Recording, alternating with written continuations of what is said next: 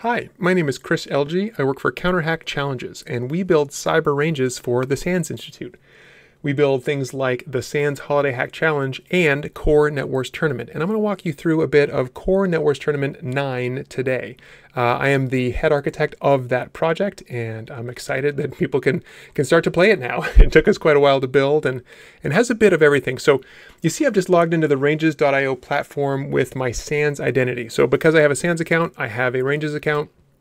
And then I can go into this game, and I'm playing maybe because I'm at a large SANS event and there's NetWars in the evening, so I opted to play, and I'm brought into this world. So we see here some young teens headed toward what looks like a spooky government laboratory in the woods. They might be involved in things with monsters or extra strange human powers here, but their storyline is what brings us through these challenges.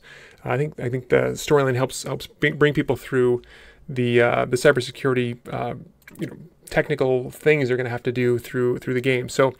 So here, as players click in and see challenges, they can hit links here that bring them to different assets like this Linux virtual machine. This is a Linux terminal right in the browser, nothing to download, no special software to have on the player's computer. And you can see I've been punching through some simple challenges here where it has me just look at some files, add a line to a file, and then at any point here, I've been able to type hint to see what else I need to do. So here it's telling me to change directory into the forest. So I took a hint, and now I know I could just cd forest, and then it says, great, now you need to look through the contents of the directory carefully for hidden, looks like I need to find hidden files. And if I type hint, again, it'll tell me what I should be looking for. So here, I know I need to ls-a to see all the things, and then I have a flag. I have NetWars Pitfall, and again, up at top, NetWars Pitfall. So this is when I would leave that VM and go back to the ranges platform and put in the flag and get some points. Now, on the topic of points, we do have a running scoreboard here where I can see how many challenges I've solved, how many points I've earned. I can see my hit rate here. So I've gotten everything right that I've attempted, and I can see I've taken 2 hints out of a possible 212 hints. Tom is beating me on points. Tom waffles, pancakes, and toast, but there's still time for me to catch up. Now at a live event, we'll also have a big scoreboard up on a projector so everyone can see. For most players, it's about enjoying the game, having fun, maybe working as a team, but some do like to compete and win coins, so of course we do have to have points and a scoreboard. So back to the game, if I look at my challenges, we have, like I mentioned earlier, we have some cyber threat intelligence pieces that are strung throughout the game that help players not understand just what to do in a given situation, but also understand why things are going on. So understanding what an attacker is trying to do to them and why. Some of these threat intel questions sort of bring them along that storyline.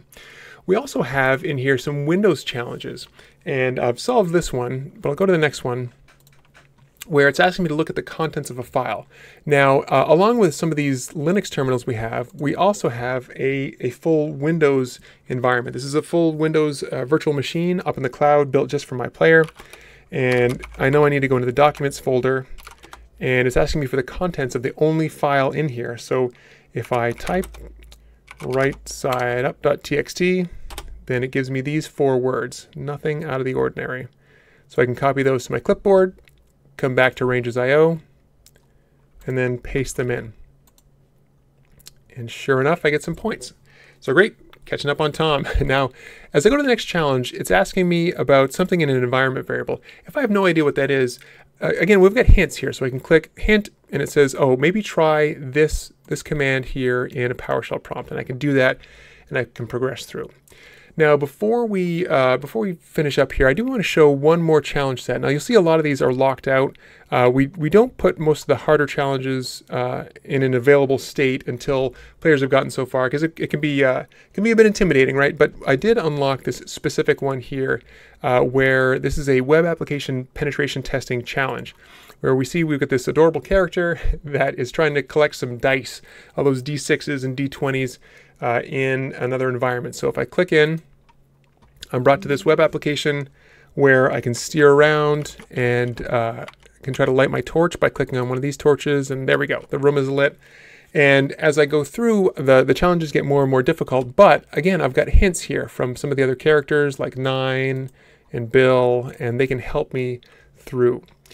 So one last thing is that at the end of the event, based on how I've performed, the range's platform will send me a report card, and it basically says, hey, there were this many forensics challenges, and you got through 3 of the 6, and you got through 8 of the 20 penetration testing challenges, and it gives me some feeling of maybe what I want to work on next in terms of my cybersecurity journey. Do I want to look more at some defense classes or maybe management or cyber threat intel? So that report card will come to me in about a couple of days. Well, that's all we have for right now. Thanks so much, and please feel free to reach out if you have any questions about NetWars. Thanks.